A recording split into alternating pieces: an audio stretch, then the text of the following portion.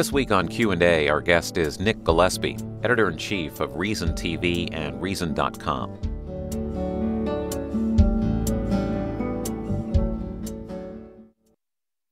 Nick Gillespie, I want to read some words back to you from your book. Uh-oh. I hope I recognize them. Senate Minority Leader Tom Daschle, Democrat, South Dakota, former senator. Precisely the sort of well-coiffed non-entity who passes for a wise man in Washington, D.C. Non-entity? Yeah, I'd say so. Let me put it this way. A couple of years ago, I wrote a piece called The League of Undistinguished Gentlemen, and or Ordinary Gentlemen, about the Senate. And Tom Daschle had a long record of service. Does anybody really miss him? Did he, like many senators, in the end, he was just a time passer, and he wasn't even a big enough presence for the Obama administration to fight for him to be their Secretary of Health and Human Services. I don't necessarily mean it as an insult to him or to the Senate, but let's face it, most of our elected officials, even in the world's greatest deliberative chamber, are interchangeable.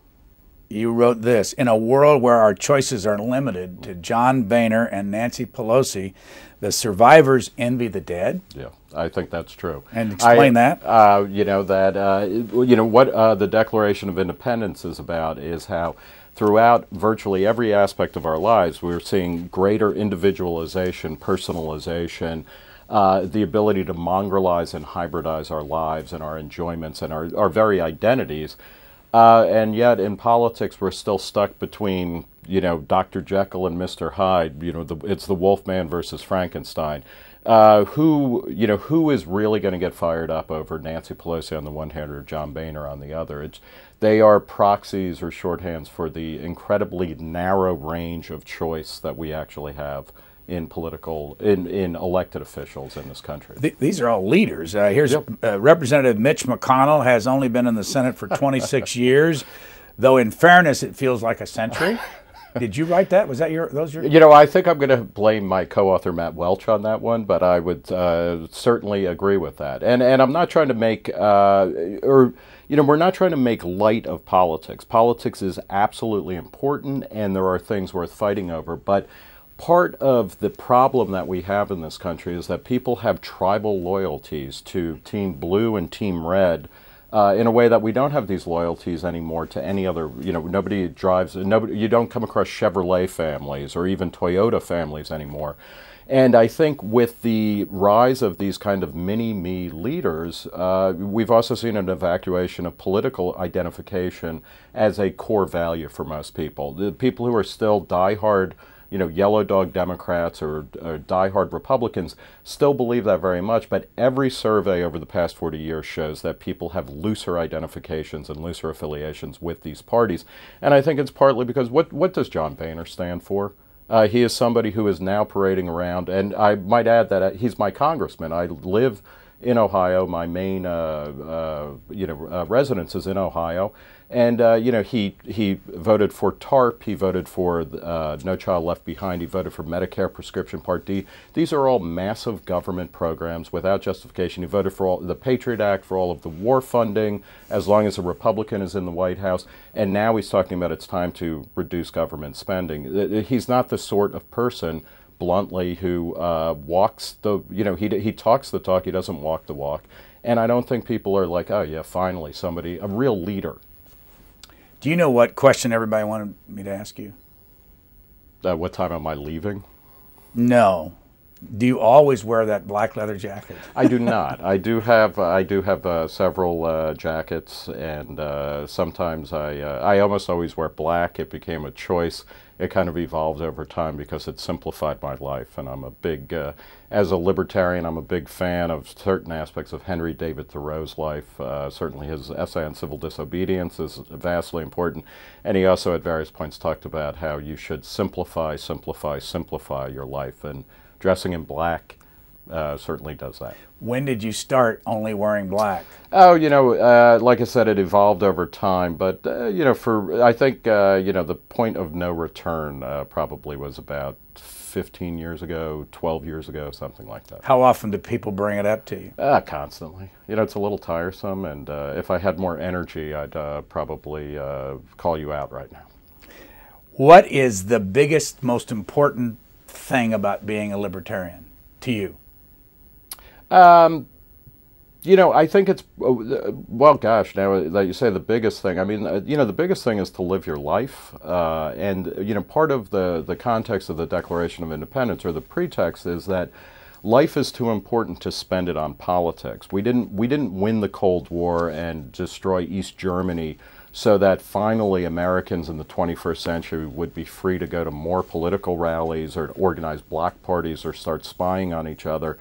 You know, the fight in the Cold War was ultimately between a system that said politics was everything versus politics should be a small portion of your life, so you can get on with your family, you can get on with your religion, you can get on with your business, you can get on with falling in love and having children and things like that. And so I think the biggest thing for the reason I kind of evolved into a libertarian was because it made the most sense to me, because it offers a vision of the world in which the things that are most important to us are front and center, as opposed to saying, you know what, we have to do, we've got to call another vote where 51%, or in the case of the 2000 election, where 49% of the population gets to tell the other 50%, you know, how to live, what to wear, and, you know, where to stand in line and how much to pay. Where were you born? I was born in Brooklyn, New York.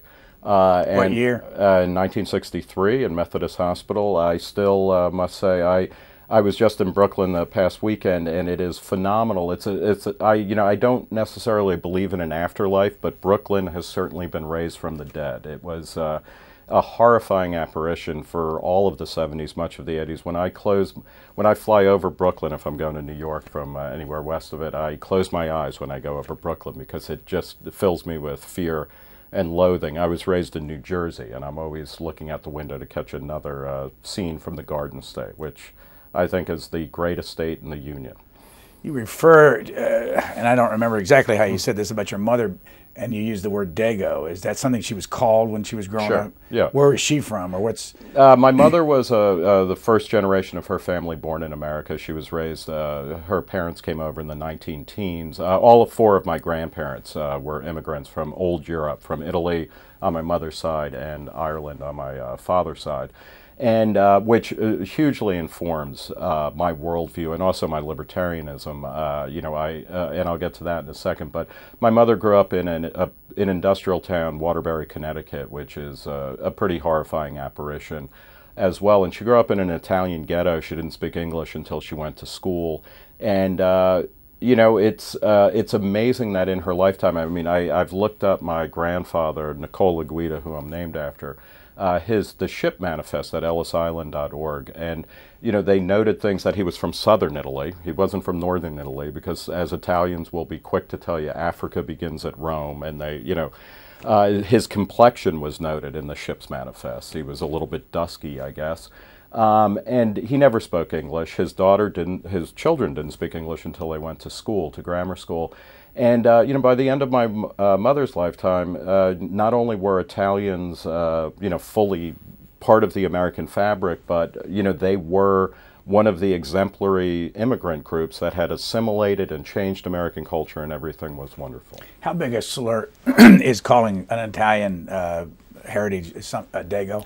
You know, it varies, and it's probably worse now than it was, say, in the 1930s. Joe DiMaggio's, the baseball player, who was one of the first huge Italian athlete sports stars, certainly in baseball, his nickname, which if you go back and read the newspapers, his officially published nickname was Dago. They would say, Dago DiMaggio, you know, he had a good day, or something like that. And, you know, I mean, it's a reflection of changing times. I mean, a lot of what the book is about is how it's a much better America because we recognize our individual, you know, our kind of individuality and the hybridization of things. And, you know, it's interesting that at the same time we're much more comfortable with somebody like when Tiger Woods made it big a decade or so ago and called himself a Cablinasian. He said he was Caucasian, Black, Indian, and Asian.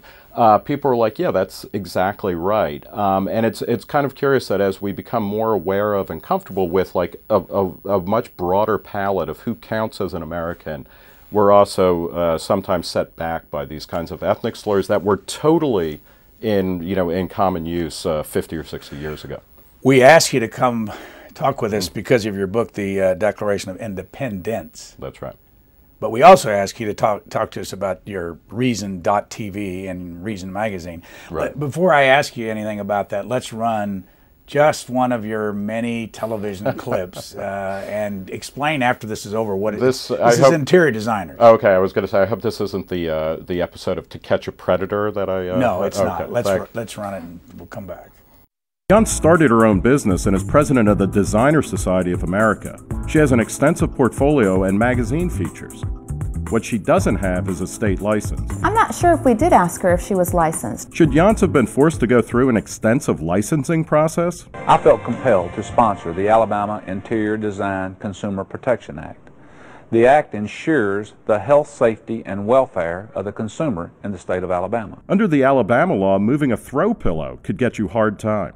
Practice interior design without a license, and you could spend up to a year in jail.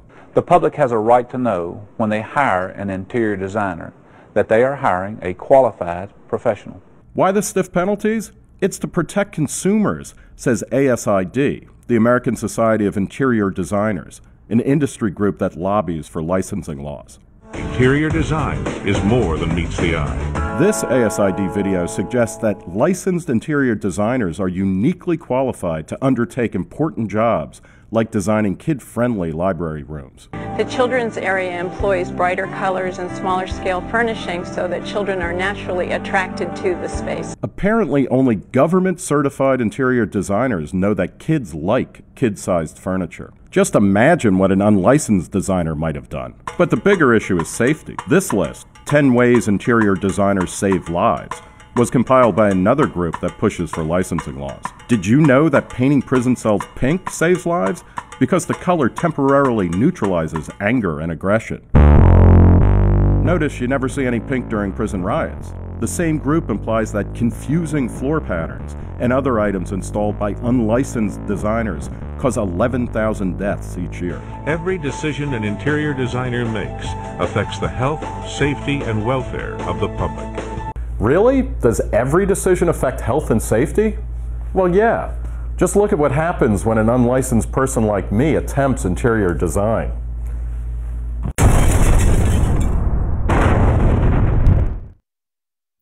What's the genesis of that?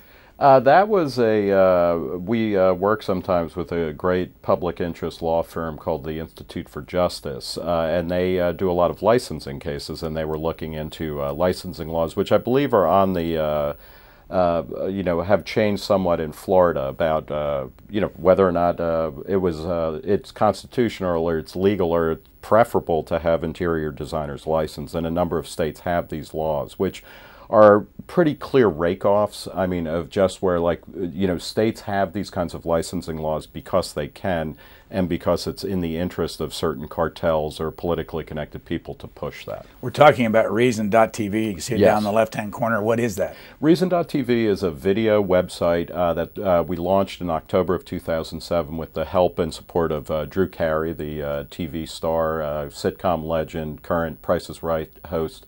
And what had happened is he'd been a longtime reader of Reason magazine. He had actually said, which was very flattering, and it's exactly what we're trying to do with the print edition of Reason, which has been around since 1968. But he said he had never realized that he was a libertarian until he started reading Reason. And he's like, okay, that makes sense, that's me.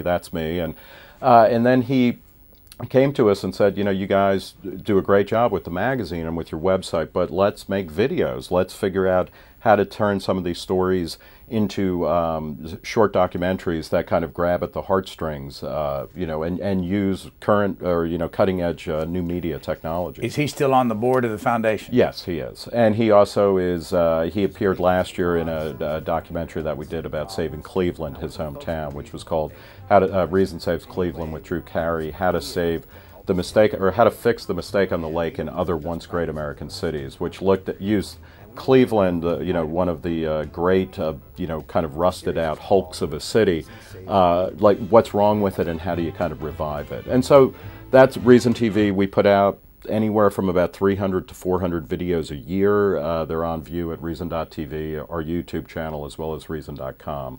What kind of money does this foundation supported Reason.tv and the magazine spend a year? The overall budget for the Reason Foundation, which is a 501c nonprofit, is about $7 or $8 million a year, and I'd say about a third of that. We have a think tank, like a policy shop. The TV and the magazine are kind of the three main operational branches, and then a kind of administrative set. And I'd say they each pull about a third of that. Were you ever a member of a political party? No, no. Did you ever think you would vote always a certain way? No, I mean, I tend to, when I vote in elections, I vote, typically, I always vote on local bond issues and things like that, because that's where I think my vote is most relevant, and also, you know, both in terms of this is a policy that is going to directly affect me if my hometown decides to raise taxes to build a new and, in my opinion, completely unnecessary high school, for instance. That's a hypothetical. You know, I'll vote on that, and also because elections will be decided by a couple hundred votes.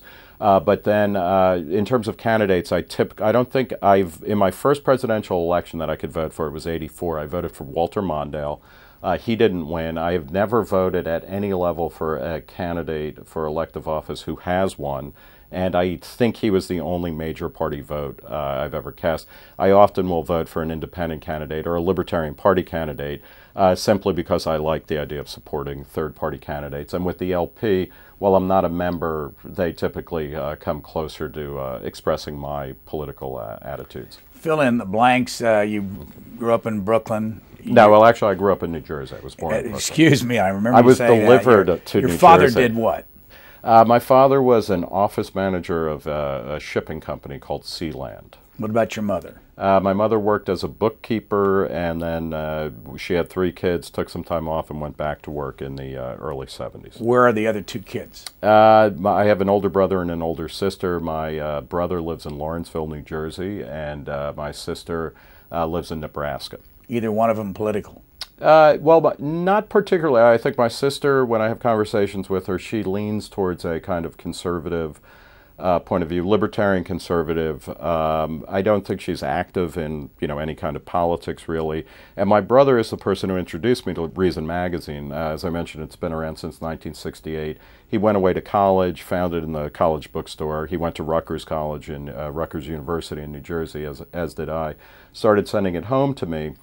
And I started reading it in high school, and I was like, wow, you know, this makes a lot of sense to me. You know, and then it was really after I went to grad school, I worked for a few years, went to grad school in a highly politicized environment, and that's when I became much more kind of systematic about my political Where thought. was the grad school?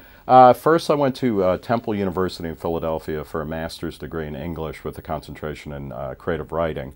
And it was a great experience. But you know, this was the late '80s. I started in '88, and it was the beginning of what became known as political correctness, where it was just very difficult to get through any casual conversation without politics being front and center. And I knew I was not a conservative in terms of literary culture or cultural studies and things like that.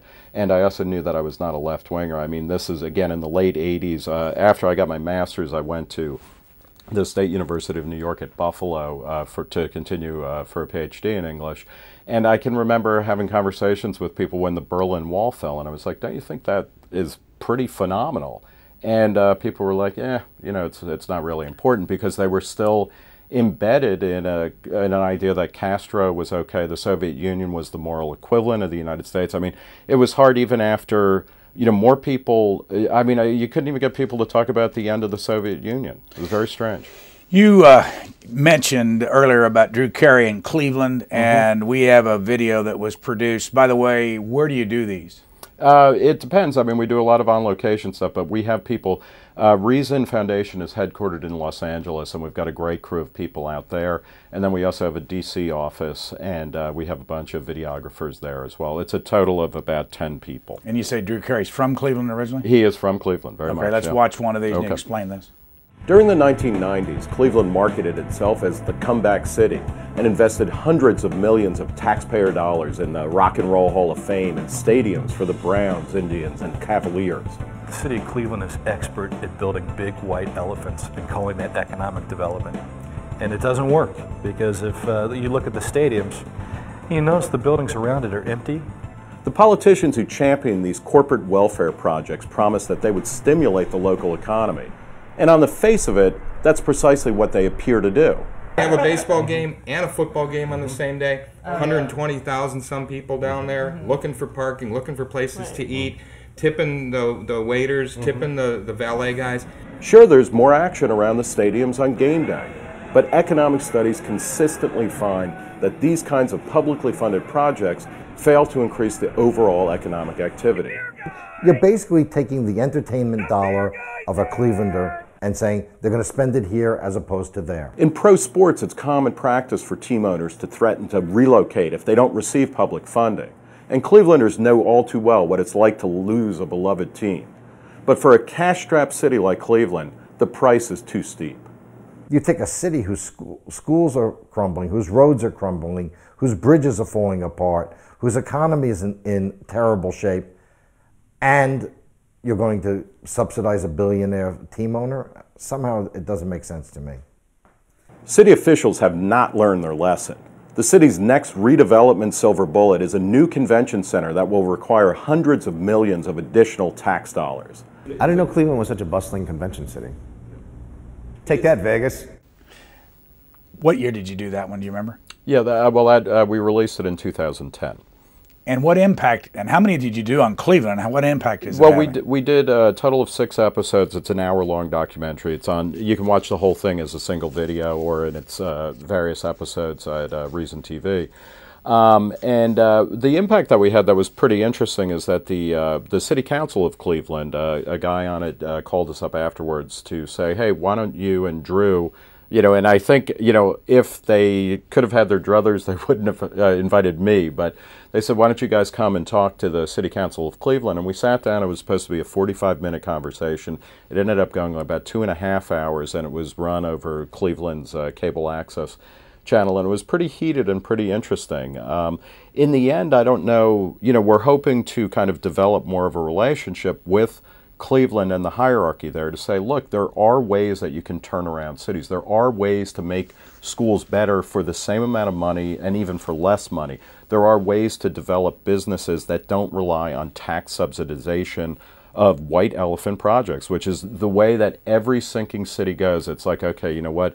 We know this isn't going to work, but let's dump a ton of money into a convention center. Let's build another stadium. Let's give a ton of tax breaks to companies that are going to bug out as soon as the tax break ends. But time and time again, that promoters are successful in getting taxpayers to pay for these stadium. Yeah. Well, in many times, a lot of times taxpayers are like, yeah, we need, how many, you heard this all through in D.C., like we can't be a big city, we can't be a world-class city until we have a money-losing, tax-subsidized, crummy baseball franchise, et cetera. And they get the elected officials to sign off on these projects, and it could be a light rail system, it could be a public-private partnership where you use eminent domain to take private property and turn it over to another private developer to create a bogus shopping area, whatever. It's very troubling, and hopefully, this is one of the benefits of the current fiscal crisis, which is that people should start realizing that politicians are not good at development, period. They don't know what to do, and the market has a better sense of things. And the best thing that government can do is create rules that are sensible and that are predictable and that don't change all the time. One of the things that we found in Cleveland, they had like over a dozen or 2 dozen zoning types of zones. And, some of these are artifacts of the industrial past in Cleveland. And it's like, how do you do business? In every business in Cleveland, when you open something up, when you expand it, you've got to go to, 3 or 4 different zoning board meetings. And that really strangles economic growth in the CRIP. Let me ask you and get some very quick answers on this. Somebody wants to be a libertarian, and if they are a libertarian, well, I'll just try you. What's your brief take on the Iraq War? The Iraq War, which one? The first, in other words, the one that started in 2003. Yeah, it was a non sequitur based on 9/11 and the War on Terror. It was sold as having something to do with fighting global terrorism. even and Saddam, who was threatening the U.S. with non-existent. It was a mistake and a bad idea, and then incredibly poorly prosecuted. But as a libertarian, were you against it from the beginning? Yep. Okay, let's go to Afghanistan. Afghanistan, I think it made sense after 9/11 to hunt down bin Laden. He was clearly there. The Taliban refused to cough him up. I think it made sense to invade. It does not make sense to be there now, a decade later or more, with no clear plan. Not even a clear withdrawal plan. What's your take on marijuana? Marijuana should be legal, and it should be as legal and acceptable as booze. Abortion laws. Abortion laws, I am in favor of a woman's right to choose, and I think that whatever your take on abortion, and I'd say maybe 30% of libertarians are very, very anti-abortion because they believe that the fetus, at least at a certain point, deserves the rights that everybody else has. Government funding should not be involved in abortion, but more to the point, we're at the very early stages of actually controlling our bodies, our biology, our reproduction. I think abortion is becoming less and less important to public discourse and will continue to as we develop more control over how and under what circumstances we have children. The Department of Education. The Federal Department of Education, which came online in 79 or 80, has had no clear effect on educational results. This is something that is inarguable. If you look at the National Assessment of Educational Progress, seniors leaving high school have exactly the same scores they had in the early 70s when they started tracking this. And that should make everybody at the Department of Education think about giving up and going home and starting a charter school where they might actually teach kids. Federal money for politicians to run for office. It is quite possibly more disturbing to me than federal money for churches. The idea that you would be forced to pay for a political candidate running for office is, I think, anathema to. If that's what comes to pass, then the American experiment should be considered a complete failure. Social Security. I think Social Security is a plan that has run its course, and I would be in favor of. I think that there is a role for a taxpayer-funded social safety net. I do not expect, I'm 47, I don't expect to collect Social Security. I would be happy to walk away. You keep my money and let me plan for my own retirement without taking 12.5% of my income from me. Best we can tell, you've been on this network for the last 12 years or so. We went back and found a bunch of clips. We're going to roll this. I just want you to see, and as you can notice on the bottom of the screen, the year it was. This goes all the way back to 1999, I believe, and just keep your eye on that and see what happened to Nick Gillespie in the last 11 years or so. There it is in 2001, appearing on our call-in show. You were the editor-in-chief then of Reason magazine. And the next one is 2002. Got the leather jacket on, maybe the same shirt, although you've got a T-shirt on now. There you had it looks like an open collar shirt. The next one is 2003. You've got the little white thing there. That's a little. Not color, but it's. I think that shows up again. You still have that shirt. I do. And here you are in 2004. You're still editor-in-chief of Reason magazine.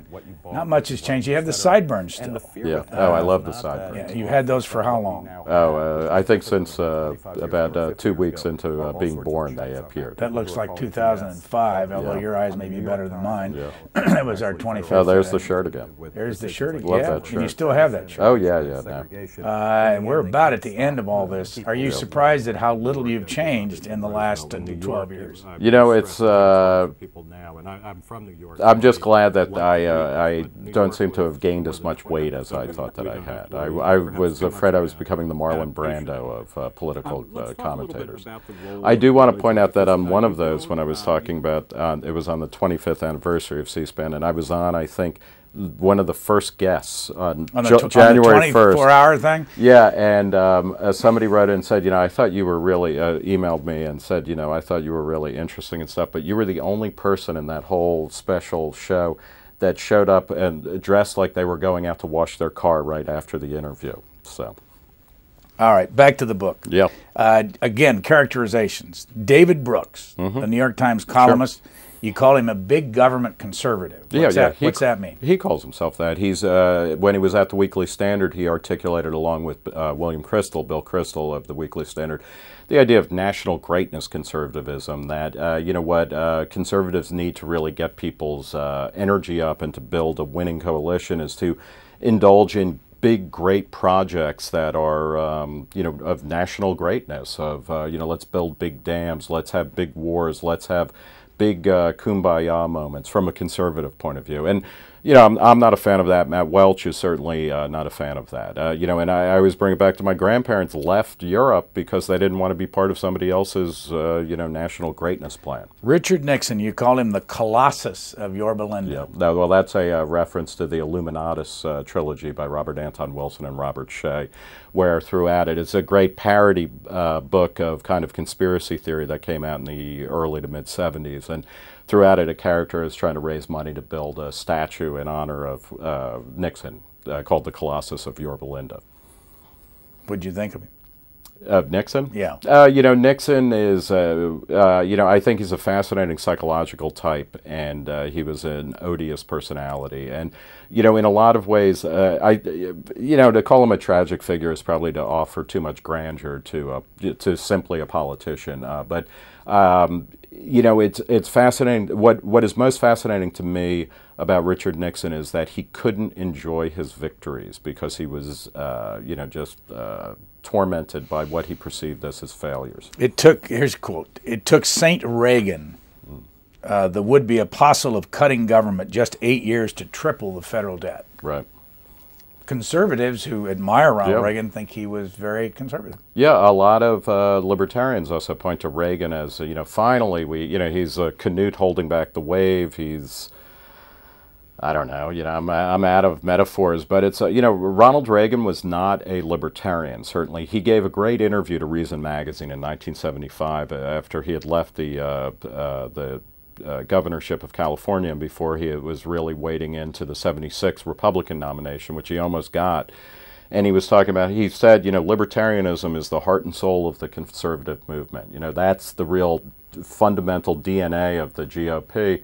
And then he later in the same interview said, and of course I'm no libertarian. I can go with you on certain things, but not on all of these, you know, drug legalization or allowing people to watch dirty movies or read certain books, that type of stuff.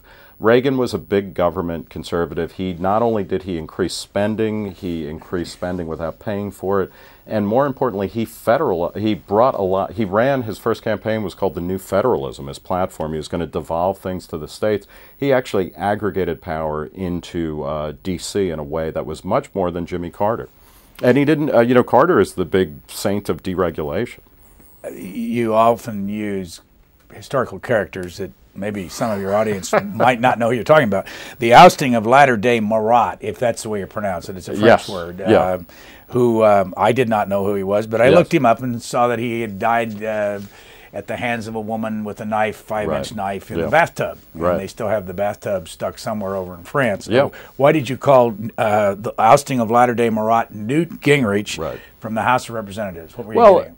Newt Gingrich styled himself as a revolutionary like Marat, who, along with Robespierre and a bunch of other people, pulled off the French Revolution, which ate its own. And it's clear that in many ways the Republican Revolution, or so-called Republican Revolution in the 90s, ended up eating its own. And it's kind of fun to, you know, liken people to historical characters. Here's a video using, at first I didn't know who it was, but here's a video. I remember this from the old, I can't think of his name, you know, the director. This is with Mike Gravel, this former senator. Yeah, it's William Castle from The Tingler, his intro to The Tingler, which was a movie. William Castle did a bunch of gimmick movies. Let's run this.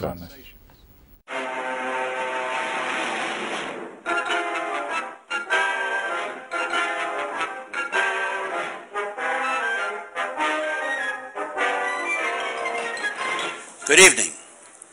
I'm former United States Senator and recidivist presidential candidate Mike Gravel.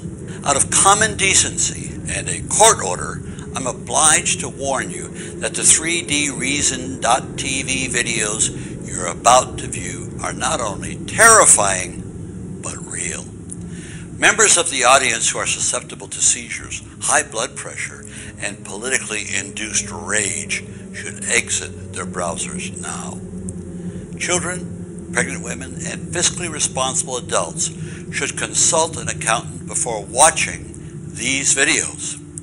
If you feel your head is about to explode at any time, you may obtain immediate relief by screaming. Don't be embarrassed to open your mouth and let it rip with all you've got. Remember, a scream at the right moment just might save your life and your country's future.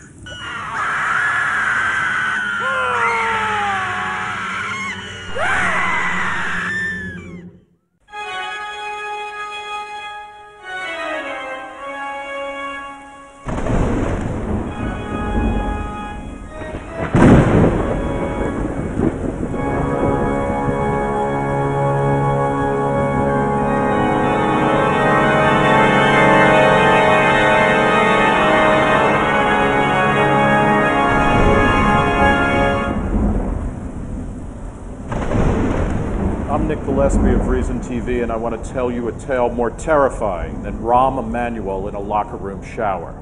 Gaze deeply, if you dare. Since World War II, federal revenue has averaged right around 18% of gross domestic product, despite all attempts to jack it up through the roof or cut it down to size. Yet federal spending has grown more sharply than Al Gore during a full-body massage, rising from 16% of GDP in 1950 to almost 26% this year. And spending is projected to be well over 20% of GDP for the foreseeable future. The tragic result? The federal government's balance sheet is in a hole deeper than John Boehner's tan. Where did you do that? We did that in the Reason office. We have an incredibly talented crew of people. That was the Bragg brothers, Meredith and Austin Bragg, who helped out. And we filmed those in 3D. We did a tie-in with the magazine where we sent out Reason-branded 3D specs, and you could actually watch them online in 3D. If you When did you do them?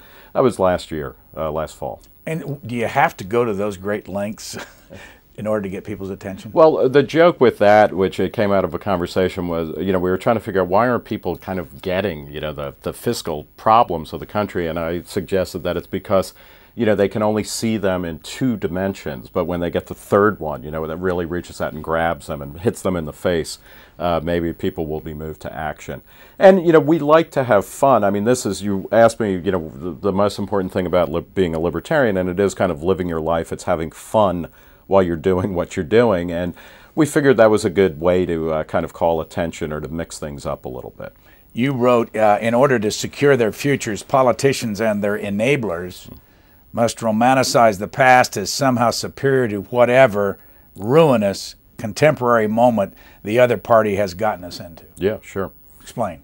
Well, it's we are always, I think when you think about it now, the contemporary right or conservatives, Republicans, always look back to Reagan. Oh, things were better under Reagan, or whoever, the founding fathers. Ever since Gouverneur Morris lost his leg, things have just been downhill. And the Democrats are all talking about how, gosh, if we could only get back to those great society days. Remember how good it was under LBJ or whatever. But they're always casting back to an imagined paradise before the fall when things happened. And it's fascinating when you go back and look at the past. I mean, I remember I used to write a lot about kind of the supposed cultural decline of America. And, Bill Bennett, who has kind of gone missing from public discourse, thankfully, he used to talk about how great the 50s were. And it's like, if you go back and read contemporaneous accounts of the 50s, it was Rebel Without a Cause, it was Why Johnny Can't Read, it was Commies Everywhere, it was The Beats, it was, Growing Up Absurd by Paul Goodman. It was a horrifying decade that was filled only with, comic book crazed juvenile delinquents and kind of slutty girls who were giving it up all over the place. So again and again, when you go, the way politicians work is by motivating people with fear, and they say, oh, we need to return to that golden age by giving us more power and more money and more control. Another thing about politicians, you write, Democrats or Republicans, stuffing or potatoes, Yankee or Red Sox, Beatles or Stones. American politics, it would seem, is inherently Manichaean and duopolistic. Yeah. What does that mean? I'm not exactly sure. I might have been Did you channeling. write that, or was yeah, that, no, I think I might have been channeling Seth or Edgar Casey or somebody at the time. But it's we split things. I mean, we make a huge amount of hay out of kind of the petty or the grandiose elaboration of really petty differences. And so the Republicans and the Democrats, who among us, if you pulled the names off of, who did what in the 21st century, is it Bush or is it Obama? Obama is essentially governing as George Bush's third term. He has followed all of the bailout economics that George Bush got underway. He has increased healthcare spending or federal control of healthcare, has tried to, like Bush did. He's kept us in 2 wars and added a third to the mix. In the end, or look at Paul Ryan, okay? He's the darling of conservative budget cutters on the Republican side. His budget plan would have us spending about $4.7 trillion in 2021. Obama's would be $5.7 trillion. So it's kind of like where the difference of that is minimal in the end compared to the vast difference of other people. I mean, we're just splitting hairs with the Republicans and Democrats. But we also feel a need to vilify the other side. And that's the Manichaeans. Of all the videos you've done, and we probably don't have it, but which one has gotten the most reaction? Our largest, most viewed video is probably one where a videographer who's gone on to do a freelance gig, Dan Hayes, caught an off-duty policeman pulling a gun at a snowball fight in Washington, D.C. about 2 winters ago, and that went all over the place. But then we've done other things, we did a great video. Meredith Bragg again did it. It's called Attack Ad, circa 1800, where we took a couple of clips of people complaining about how the 2008 election was, it looks like it's going to be the dirtiest ever, the most vile ever, the most reprehensible. And then we intercut, we had people do attack ads on Thomas Jefferson and John Adams using contemporaneous accounts and slurs against these guys. Virginia Postrel, we used to see a lot on this network when she was editor of Reason magazine, before you. Yes, that's right. She hired me. But here's a video that Drew Carey narrates, and it's about the fact that Virginia Postrel gave her kidney, one of her kidneys, to Sally Sattel, who's a doctor but needed a kidney. And this is about that whole episode. Let's see what it looks like. There's one thing we can't try because it's illegal. Stay with me. Paying people to donate their kidneys. I know, it sounds really ghoulish, it sounds really icky, but they're your kidneys, and it really helps people in need, so if you want to sell one, why not? The most straightforward approach would be simply to repeal the federal law that makes it a crime to sell organs. But Danovich says that would be a dreadful mistake. Because they don't care about each other. He says money would take the caring out of the donor-recipient relationship. We're going to take the caring out of it, and it's become a matter of paying off people. But Postrel points out that donors are the only ones in the transplant process who aren't compensated. The surgeons are paid, the people who supply the medicines are paid, the people who clean the floors in the hospitals are paid, everybody's paid, but not the donors. But would people be less likely to help others if money were involved? Voluntary donors actually feel good about themselves. Paid donation actually is a subversive process that actually undermines voluntary donation. Think of, soldiers or firefighters. We respect their service, we appreciate their heroism, but we also pay them for their work. Many worry that the poor would be exploited. Who is it that are going to be donors? They're likely to be people whose life has gone poorly and they are in trouble. What if donors use the money to buy a house or pay off debt? Should that concern us? I don't know whether they're paying off a debt for, child support. What's wrong with that? Why should we say that poor people aren't allowed to take advantage of being able to be kidney donors? Who's the doctor? How did you get him to do that? He's at UCLA Medical Center, and he was, that's his position, and it's the majority position. It's the establishment position. It's illegal to trade in tissues and organs that are not replaceable. You can sell blood plasma and things like that, or and maybe bone marrow, or certain things. What's the reasoning on that, do you think, in this society? Well, it dates back to an early 70s medical convention where or agreement that it would demean and human life to have trade in in organs and certain types of human products. And it's an interesting question because, as Drew Carey says at the beginning, a lot of people find this repulsive, but it beats being hooked up to a dialysis machine several days a week and not being able to do anything, and dying slowly. So it's that's a video that got a huge response because it really kind of lays out a different way of thinking about things. And it's and it's powerful. I mean, at this point, I think the only country in the world that actually has something like a flourishing market in kidneys is Islamic Iran, of all places. There were a lot of stories about the Koch brothers giving lots of money to the conservatives in this country and the Republicans and all that. Right. I noticed that David Koch is on the Reason Foundation board. Right. What does that say about libertarian and all that? Does he give you a lot of money? Yeah, I guess he's on our board of trustees, and he probably gives us, I don't even know how much off the top of my head. I probably should, because I'm a vice president of the foundation, and I assume I'm in trouble now, one way or another. But he's been on our board for a long time, but he's also been, he ran for vice president on the Libertarian ticket in 1980, where he ran to the left of both the Democrats and the Republicans. He was calling for the end of the FBI and the CIA, for God's sake. So his one of the things about the attacks on the Koch brothers, and I've met Charles Koch as well briefly. I've had a few brief interactions with David as well.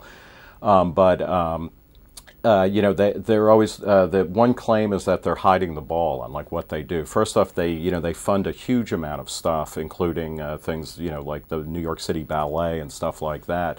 And they do fund libertarian organizations. Charles Koch was one of the founding partners of the Cato Institute. But they're totally open about it. David Koch's name has been on our masthead and our board of trustees. There's another dozen people on there, for as long as he's been part of it. When did you make the shift from being the editor of the magazine to running Reason.tv? Well, I started at the magazine. Virginia Pustrell hired me in 1993. I became, as she moved on to write books full-time and to pursue, she was writing columns at various other places in 2000. I became editor of the magazine in 2000. And then in late 2007, early 2008, I became editor-in-chief of Reason TV when we brought Matt Welch, my co-author of Declaration of Independence, who had worked for the magazine and then gone over to the LA Times. And why did you do it? Part of it was because to be blunt, I've been working at the magazine for a long time and was a bit burnt out on print journalism. But as much as anything, it was that when we knew Matt, who had written a book about John McCain that came out in 2008, when we knew he was in play, or rather, I guess he had written in 2007, we were like, okay, he would be awesome to edit the magazine, and he's done a fantastic job since then. We needed somebody to head up Reason TV, and I was like, let me take a shot at it. I have a strong interest in that. Should we assume that Jack and Neil, who you dedicate the book to, are your sons? Yeah, they are. My two sons. My son Jack, who's actually John, but we call him Jack, is 17, and my older son Neil is about to turn 10. Are you married? I am divorced. Their mother and I, who had a long relationship, we were both fans of the Beatniks, essentially, and so in one way or another, we named our kids after Jack Kerouac and Neil Cassidy. And what's this about living in Washington and in Oxford, Ohio? Yeah, I'm in D.C. on a regular basis, but my residence is for tax purposes, voting, etc. And because my kids are there, I have them half-time, and so I'm there with them, basically every other week. Why are they there? Because my ex-wife is a English professor at Miami University of Ohio. Miami of Ohio. Yep. You said in 2003 in an interview that I read, I do not believe in God. Yeah, that's right. Although, let me, I am actually, I'm a huge admirer of religion as a kind of social force, often for good, sometimes for ill. I was raised Catholic. I define myself, and it's on my Facebook page, as a matter of fact, I'm an apatheist. The questions about the existence of God or not are not particularly pressing for me. Why? You know, it's I don't have a strong calling to faith, I suppose. And when did that start? You know, well, sometime when I was in my late grammar school years at St. Mary's. Let's blame it on St. Mary's parochial school in New Monmouth, New Jersey, part of Middletown. I'm sure they'll be glad to hear that. Yeah, I think so. Another video, Drew Carey. This is about so many things in this country which are banned. Welcome to the nanny state nation, where the government minds your own business. Saggy pants, fireplaces, plastic bags, light bulbs, poker, it's all been banned somewhere. Same with keeping swine or fowl at home, feeding pigeons, owning pit bulls, and chomping on foie gras or trans fats, a naughty little substance that makes foods like this taste better. Say you don't want to stop serving trans fats in your restaurant, they'll fine you. If you don't want to pay the fine because you think it's unfair and you still serve trans fats, they'll send the police with their guns to arrest you. Every little thing the government does is backed up by guns and force. In Dallas, these veterans of foreign wars regulars got raided by the cops for playing low-stakes poker. What in the world is going on? It's enough to make you hide in your den and play poker online. Too bad that's banned too. Sometimes things get unbanned. Chicago recently repealed its foie gras ban, but usually the bandwagon keeps rolling along. Nothing's too important to be banned. Selling kidneys is against the law, even though undoing the ban might save thousands of lives. Nothing's too silly to be banned. Guess what can happen if you sell bacon-wrapped hot dogs in LA without expensive government-approved equipment? It's $1,000 or 6 months in jail. This woman was thrown in the slammer for 45 days for that heinous crime. It's amazing how long some bans have been around. Gay sex was illegal in 13 states up until 2003. Trading with Cuba, that ban's been around for nearly 50 years. And even if they're uttered in the middle of the night, some words are still network no-nos.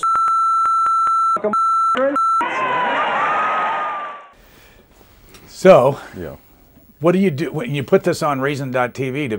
Do you always know how many people are looking at them? Yeah, it's changed. We now put everything up at YouTube, so we have a pretty reliable view count from that. And, you know, a video will get anywhere from, I think a couple of interviews I did that were, you know, pretty awful, you know, might be in the low thousands, and then we have things that have hit at 400,000. In your book, you use a number of people to make your points. Nate Silver. Nate Silver, blogger for the New York Times, exemplifies the ability to create a whole new way of working and even creating a whole new area of expertise. Where did he start? He was at like Pete Marwick or something, or KPMG.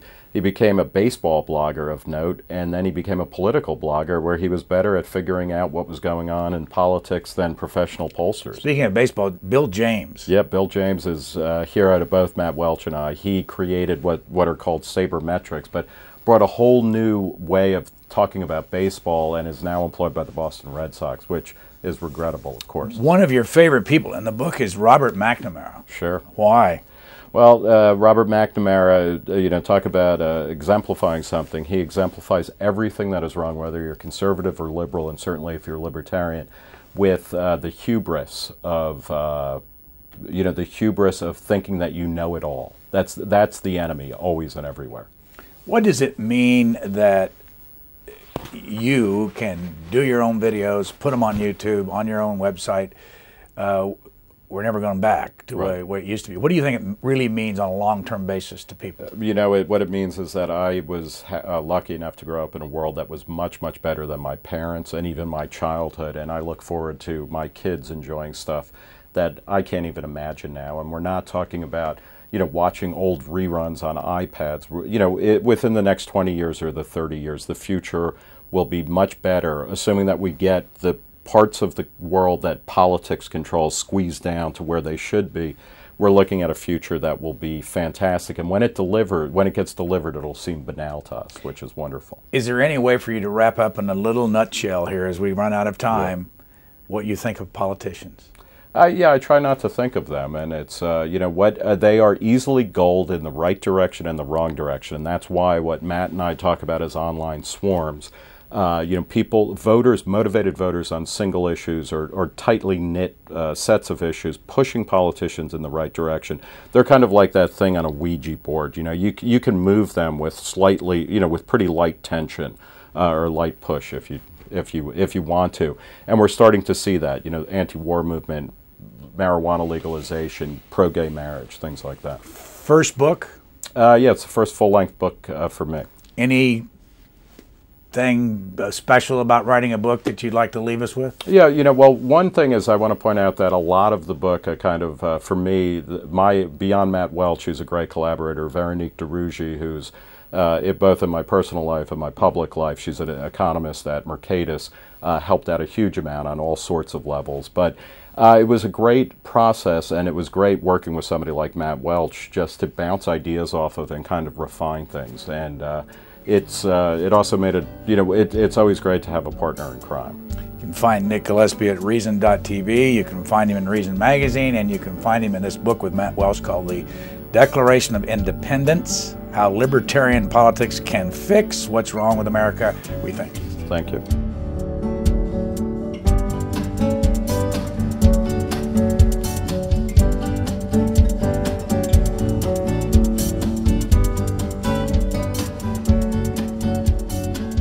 For a DVD copy of this program, call 1-877-662-7726. For free transcripts or to give us your comments about this program, visit us at qna.org. Q&A programs are also available as C-SPAN podcasts.